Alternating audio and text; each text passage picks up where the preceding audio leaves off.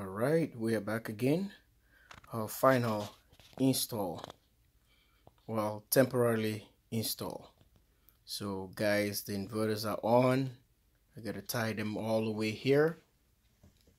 It's not at all pretty, but I'm trying to simulate something here. All those flanges I was talking about earlier, you can see them for battery terminal. You can see the other one here. There. So I have 7 batteries in parallel. So guys, this is the thing. They're connected with a battery temperature sensor, and you can tell these are 2 hot cable, 12 volt. I got the top one here. That's the one with the GFCI breaker, and this one doesn't have the GFCI breaker, but I fabricate the thing to here for an outlet. So this is the outlet for it, and they're all producing power. Test them. This is the lithium battery pack I have here from Nissan Leaf, and then I decided to tie both inverters on this lithium-ion pack. Okay, so what I'm doing here, I'm gonna be trying to charge the batteries. I have both outlets. For these guys, this one outlet is gonna be plugged in there, since it's a 15 amp breaker from the house. So I have the other one here plugged onto the 20 amp in the kitchen. So I want to draw a different 2 circuit.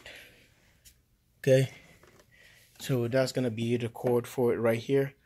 That's gonna be plugging right there. So we're getting ready for it. Other thing again, that's the Nissan Leaf battery disconnect. I'm gonna utilize this on the next project. I'm gonna take this guy out. This is the mounting. I'm gonna take this guy out. I'm gonna use this stuff,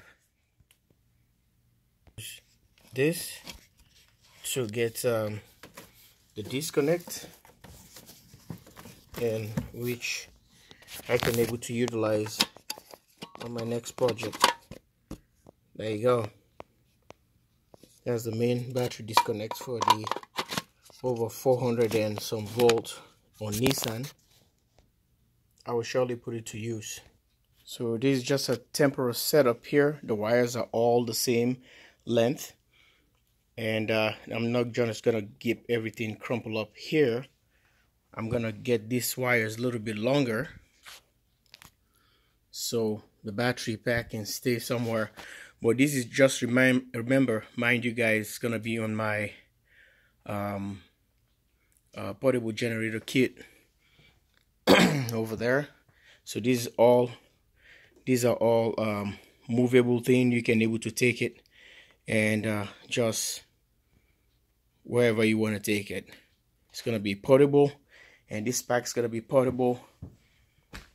And here you can see this other side.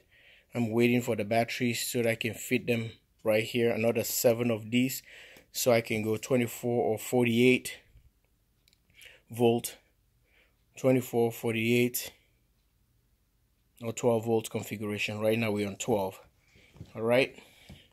So this is the deal, and we're gonna try and charge the batteries and see how it is. But I want to try and see, I put a load into this new GFCI I just created, if it's gonna work. I know that the ticker tool is over this inverter, rated inverter for this thing, so that's why I'm gonna just see what this thing can take. I took the meter. I didn't install the other one yet. I took the meter and plugged it to the new inverter that just last came. This is the one that I already had before. This is the second one without the GFCI. I want to see how my GFCI breaker will work. So let's roll the tea kettle. You've seen it on all my tests, and I'm gonna plug this guy here and see how everything goes from here, and just take a look into the meter for the readings. The inverter is currently off. I'm gonna turn the inverter on.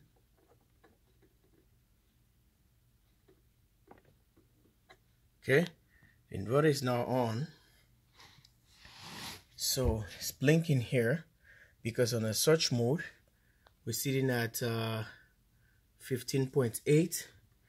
I'm gonna try and push the lever right here. There's an indicator, and see what power we're gonna try. I know it's gonna shut off because the inverter is just at 12 volt. Sorry, 1000 watt. Okay, see that? It pulls about 143 amps on the battery. Look at the voltage, still sitting the same. And see the light? You can hear it. Oh, we got a fault light. See, AC overload. Can't take that. So the inverter shut off. You're not gonna blow it, it's just gonna go on a fault mode. Okay? Exactly. So let's unplug it from here and try. Oh, it's too far away. Maybe I can plug it onto this one and see how it is. Well, let's try it, shall we?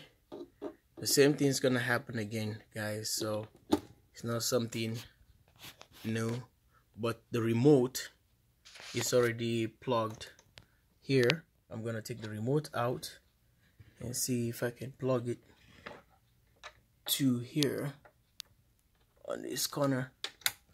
All right, just gonna do a test.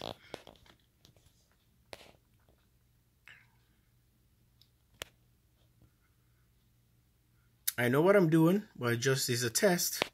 So let's try and fire up this guy again here and see. Look at the voltage. 148. This one, the fan didn't come on right away like this other one. Okay, kicks in. Take a look. The water is trying to boil from the other side here. There you go. Let's see. Went to a fault mode as well. Overload. Can't do it. So guys, this completes our test right here in Minnesota, JW Solar USA. Thanks for watching, guys. Love you guys, and stay tuned for more to come live from the channel. So there we go.